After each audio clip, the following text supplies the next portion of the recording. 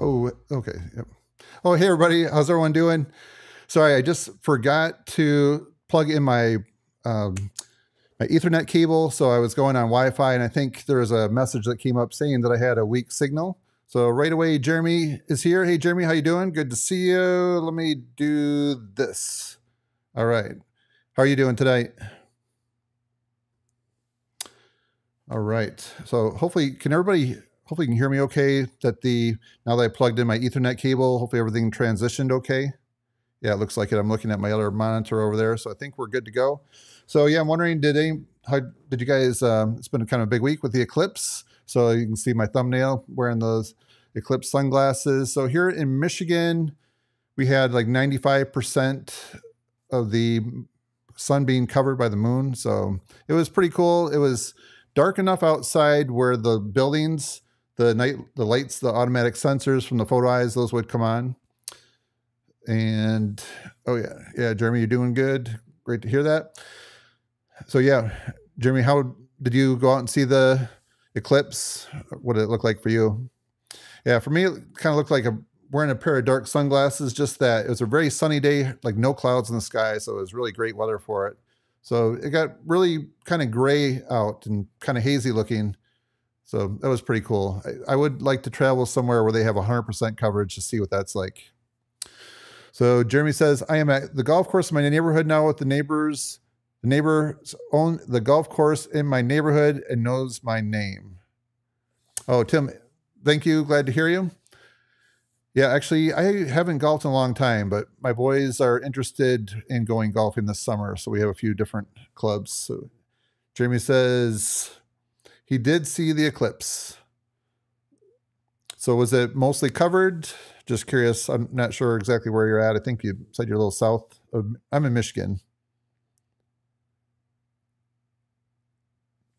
All right. So while we're going from that, a couple of things I want to say. Let's see. Just want to make sure. Oh yeah. So I've been really busy working on taxes today. So I'm somebody that has to pay in every year. So that's keep me pretty busy. So I'm not quite there yet, getting everything calculated. I don't know if anybody else is dealing with that, but just gets a little bit stressful. I should plan it sooner, but I do this every year. I guess you could say I work good under pressure. Oh, Henderson, Kentucky, Tim said, yeah, you were probably like right in the belt of that. So I know like going across the United States that people like in Cleveland and New York, I know someone that drove to New York too. He's like a part-time photographer. He rented a lens to go get some footage of that. It looked like that'd be cool. Oh yeah, one other thing before we get started. So this year, it seems like we're mowing lawns sooner. I'm not sure about you guys, but I'm thinking it's somewhere between a week and a half to 2 weeks that we're mowing the lawn sooner. I haven't mown mine out here yet, but I'm probably going to be ready to do it this Saturday if it dries up enough. Normally it's somewhere around the 25th to 30th before I can like just go the longest I can before having to mow. So just seems like this year the warmer weather moved in faster than other years. And yeah, we really didn't have that much snow. All right, so I got something announcement for my next live stream. Usually I go every 2 weeks. I was on spring break in Minneapolis. Jeremy says it is mostly covered. Oh, there's Tim.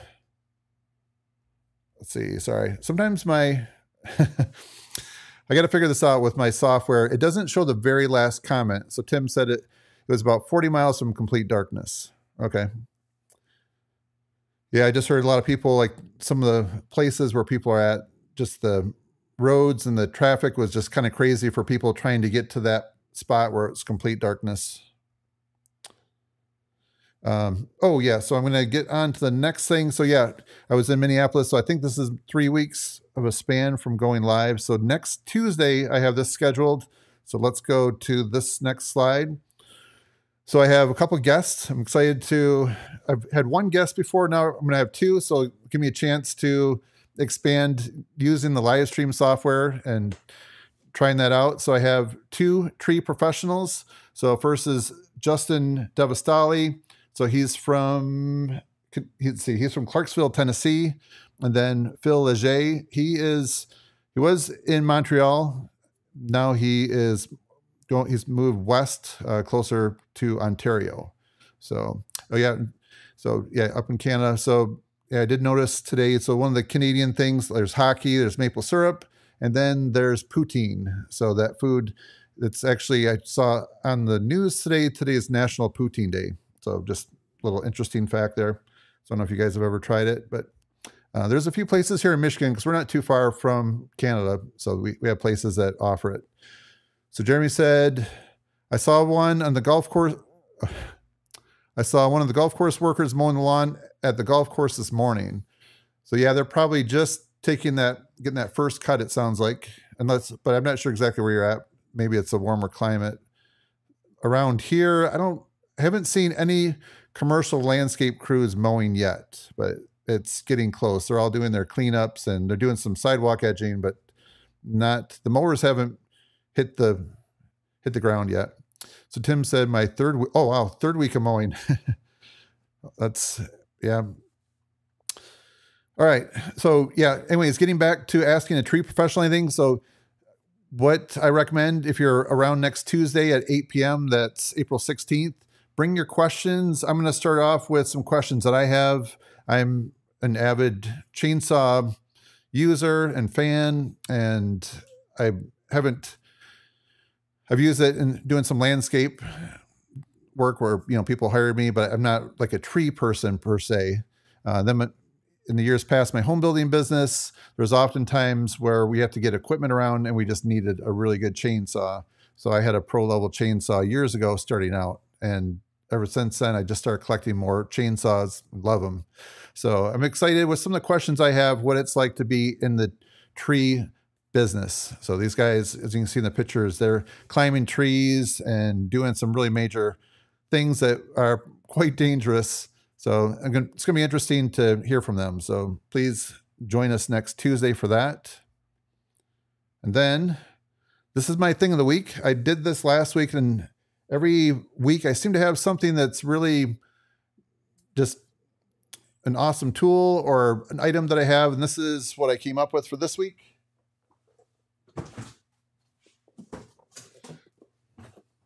So I haven't reviewed this from Milwaukee yet. I have the box still. I'm saving it for my review. So this is the M12 Insider Extended Reach Ratchet Kit. So this is what it looks like. Let's set the box down.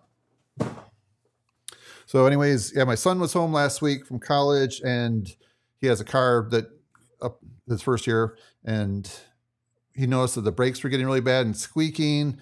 So I was able to use this kind of like a last minute thing. I have a new Daytona floor jack that I bought from Harbor Freight, which is awesome. I spent a little extra money for that, but that just really worked well. And using this right here, the Insider Reach, so you can hear that ratchet. So I just have used this on so many things, but this really worked well for getting to some of those tough areas of the brakes. And it has quite a bit of power. And if it can't turn it, then you can use that right there to lock, and you can use all that leverage right there to get the bolts loose. So I definitely recommend this. So sometime pretty soon, I have quite a bit of footage from different projects, even like changing the battery. It's just really quick to get the nuts off and things. So definitely recommend it. So you'll see that review. I definitely give it 5 stars. All right, so we got some new tools announced this week. So let me click over here a second. All right, so first of all, from Ryobi. Let's see, if you can hang on just a second, I need to move something out of the way here. I updated Ecamm Live, and sometimes there's some new things. So there's a pop-up menu right over what I look at. So this, you can see, this works with that big suitcase battery. That's what's underneath. And on top, that is the converter. Let's see, whoops. All right. All right, so here's a use for it, like using it for tailgating. And let me give you some of the details right here. I'm not going to read all this, but just give you some of the highlights.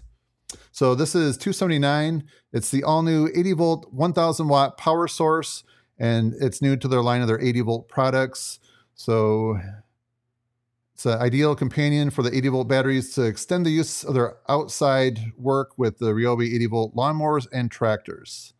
So if you, a couple years ago when I was at, I think it was still called GIE, now it's Equip the Expo, I was at the Ryobi booth talking with the new push mower that they have. It uses this, I think it uses this battery. It's like the big suitcase style battery. If not, it's definitely in their riding mowers. Yeah, maybe just the riding mowers. But anyways, if you get that battery, you can buy this right here, and then you'll have a 1,000-watt power source. So you can, it has, let's see, with 800 starting watts and 1,000 running watts, it delivers power through one USB-C port, 2 USB-A ports, and 2 120-volt outlets. The power source can run products including TVs, lights, fridges, and charge portable devices like phones, laptops, and more. So it has that pure sine wave technology. So that is that type of inverter that doesn't do any damage to like your computers or your phone. So just a regular generator could potentially do that. And then you can connect it, show you right here, to your riding lawnmower. There, let's see. There it has 3 of the 80-volt batteries. So if you connect it to that, then you can really get some long run time. So if you have like a whole house power outage, that's a nice solution for that. Oh yeah, I should have clicked over here to this one. Yeah, so it can run on a single battery as well, as I mentioned. Let's see. Yeah, it has LCD display, screen display with battery level and load level. That's always good to know. Make sure you're not, if you plug a heater in, that could potentially, they draw a lot of power. And built-in cable management, that's always good. Extend reach with a 3-foot cable. All right. And then from Milwaukee, they have a couple announcements. So this one, people that are in the mechanical trade are really excited about. So this is something that's going to be launching May 24th for $399. They're delivering the fastest, cleanest cuts with their new M12 brushless 1 1/4 inch to 2 inch copper tubing cutter. So this, I'll get to the questions in just a second. Focus on increased productivity, quality cut and capacity. Milwaukee introduces the new M12 brushless tubing cutter, delivers the fastest, cleanest cuts. M12 copper tubing cutter provides high performance without sacrificing quality and automatically adjusts diameter to cut. This is different types of copper, type K, L, and M copper pipes, and from 1 3/8 to 2 1/8 OD. So, oh yeah. So I just saw that from Jeremy asking if I'm going to do the tool announcement. So yeah, I'm not sure when you posted that, but yep, I got another one here. Oh, this one I'm really excited about. The other one, let me just jump back. So the tubing cutter, I definitely use for residential stuff. I wouldn't use something of this size. If you're working in a commercial building, a lot of times they have boilers for heat sources, and there I see those bigger copper tubes, and that looks like that would be a real pain to cut something like that manually. So having something like this, I'm sure, is just something that people in the mechanical trades are really excited to see. All right, then into the carpentry and remodel segment. So they're delivering, let's see, improved power. See, Milwaukee delivers improved power and drives professional productivity. So this is going to be launching in May. MSRP $259 for the kit and $159 for the bare tool. So this is, let's see, they're delivering the 2nd generation M12 fuel 5 3/8 circular saw, providing the most power in a compact size, integrated with premium features for improved performance. This new compact circular saw offers increased job site productivity and unmatched portability in size and weight. So I'll make it, oh yeah, at the very bottom here. So if you get the kit, that has the M12 5 amp hour battery pack, and the compact saw can cut up to 190 cuts per charge in 2x4 lumber, providing maximum uptime on job sites. So I saw this, I remember like when battery powered little handheld saws like that first came out. I had, one of the first ones was a DeWalt. They had a combo kit. I think it was a Sawzall and I think it might have been that size, maybe it was a little bit smaller blade, circular saw. And a lot of times at job sites, I would have to cut the sill plate on the foundation. That was something what we would do in the prefab modular home business. The person that puts the foundation in, the basement guy or crawl space person, they put the straps for the sill plate, but it's up to us to put the sill plate on, or maybe we just never asked them to do that. So we would put the sill plate on, and then I would have to make, usually it's like a rectangle type. So I'd normally have to make like 4 to 6 cuts of a treated 2x6.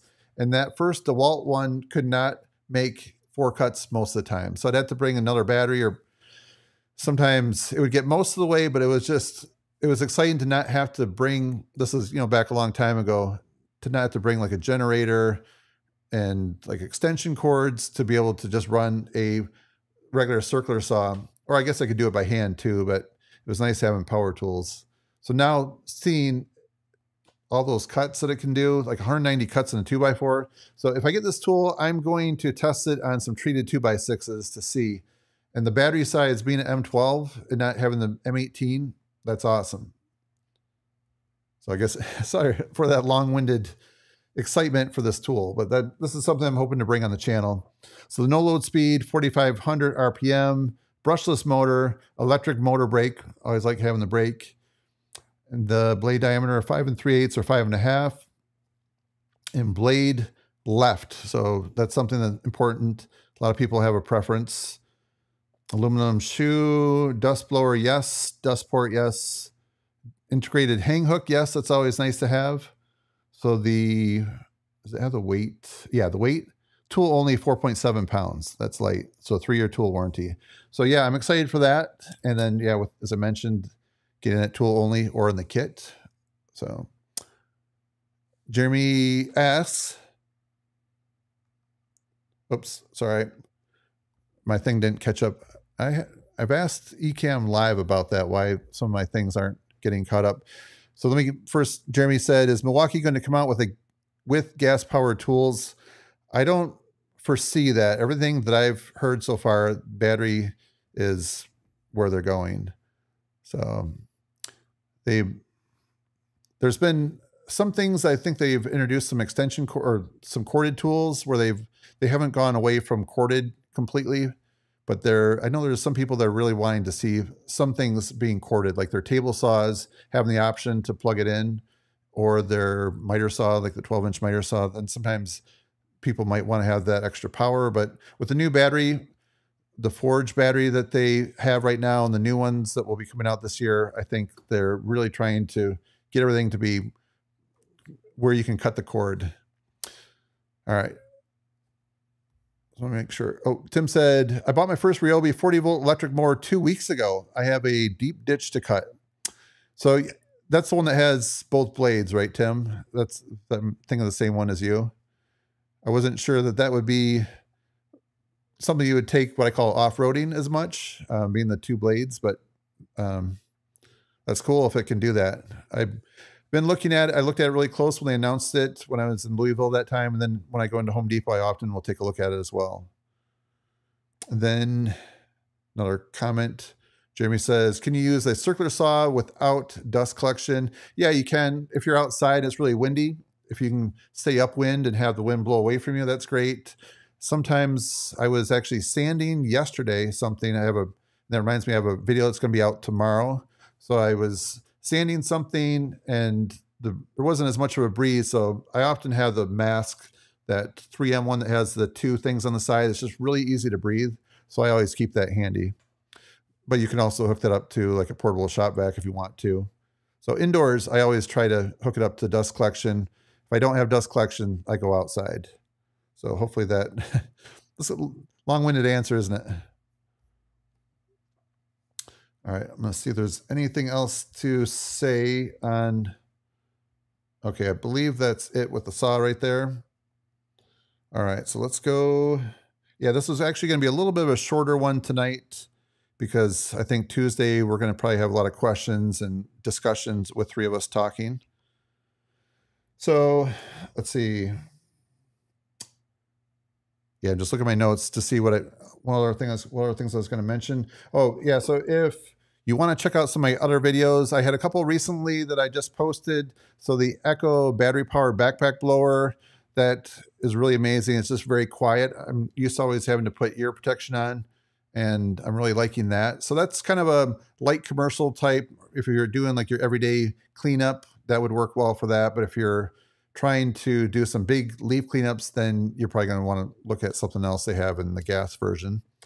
Then I have another video that just went live last week, and that is a pneumatic powered workbench. So it's not anything that's corded, and you can go up and down in like 2 seconds, all the way from like 50.5 inches down to I think 30.5 inches. So it's really awesome. It has a butcher block top. Definitely like that.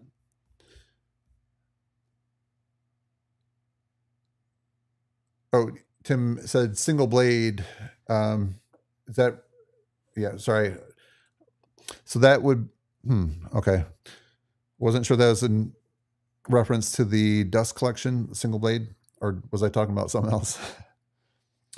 And, oh, yeah, I talked about that. And then, yeah, this is something that's hasn't been officially announced, but there's been some word that Milwaukee's pipeline event is going to be happening sometime later in June. So nothing official yet. So I will definitely be going live from there as long as everything, aligns. So I'm excited for that. So it's been a little bit of a quiet week. There hasn't been as many tool announcements. Enough though to make a video today. And I want to thank Jeremy for asking me to keep me on track to be able to go live. And then, as I mentioned, I'm excited to be going live this Tuesday with the 2 guests. So if you have any questions right now ahead of time that you can think of, please drop them down below for the next live stream, what you would like to ask a tree professional. They're like working at great heights and some pretty dangerous situations. So I'm, like I said, I'm really into chainsaws, so I'm looking forward to that. All right, friends. Well, that's going to wrap it up for tonight. I appreciate you all watching. Have a good night. Talk to you soon.